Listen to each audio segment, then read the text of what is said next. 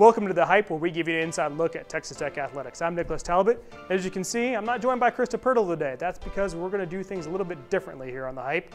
Chris is going to be bringing you some later segments on baseball and basketball and other things Texas Tech related. And we're going to be doing things one segment at a time so we can give you even more content. Today, we're going to be talking with Arella Guirantes, who didn't take that 1 year off and go to Mexico or Europe or anywhere else for her gap year. No, she wanted to brush up on her basketball skills, so she attended IMG Academy in Tampa, Florida, to make her a better player and a better Lady Raider. I wanted to see if I can get away from home, or if I was ready to go away from home. I didn't think I was ready to go to college yet. I still felt like young. I was 17, and I didn't want to be 17 at college. At first they didn't agree with it because they were just like, you have all the offers, you might as well just pick a school, and what's holding you up? And they didn't know, like, I wasn't just ready. I just wasn't ready mentally to go to college or pick a college. When they realized that, then they agreed with me, and then they looked for the best fit.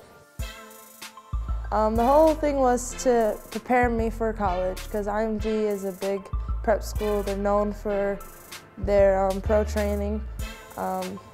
My coach there, she was a former pro coach, so she taught me a lot of the ropes. Physically, I've never been so physically challenged. In high school, I kind of got by easier. When I got to IMG, it was more, I had to worry about lifting weights more. I had to learn there was a lot more aspects than just putting a basketball in the hoop.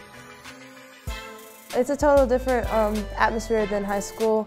We wake up, we have practice, we have weights, then we have treatment, training, all that stuff. We go to class, and then we go back to practice. We had a very long game schedule. I played a lot of JUCOs to get ready for the college atmosphere and ready for college physically and mentally. I think I'm just adjusting more. I'm adjusting faster, quicker, and it's becoming more easy to me as I learn that you have to be open-minded.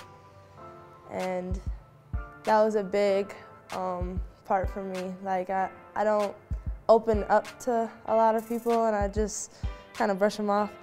But here I learned being more open-minded is actually more beneficial than doing what I did throughout high school.